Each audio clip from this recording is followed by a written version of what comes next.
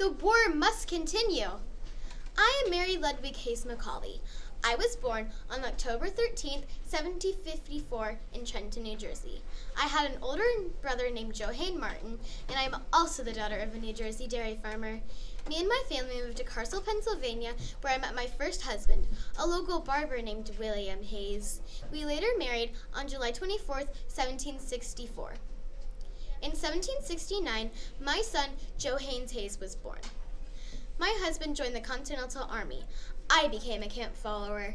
At Valley Forge, we helped take care of the soldiers by cooking, cleaning, and doing laundry.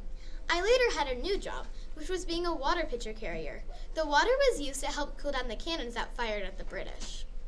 Whenever the men needed the water, they would yell, "Molly, pitcher!" and I would run through the line of fire to give them the water, and then run back to refill my pitcher. The men didn't know our real names, so they called Molly to all of us. That's how I became MollyPItcher. My husband became an artilleryman. Their job was to load and fire cannons. One day during the Battle of Monmouth, I was doing my job by carrying my water pitcher when I heard a large crash. I looked over to see my husband, motionless on the ground. I knew I had to do what my love would have wanted, so I ran over to his cannon and took his place.